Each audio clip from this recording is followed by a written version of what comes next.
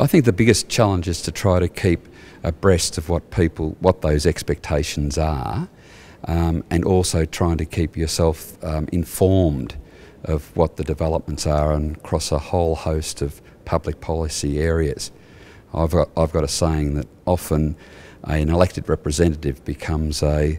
jack of all trades and a master of none, because there's an expectation from the people that elect you that you will have an understanding of what it is that concerns them, and I think that that's very important. We need to reflect the concerns of the people that elect us, not just to say, well, we think things are important.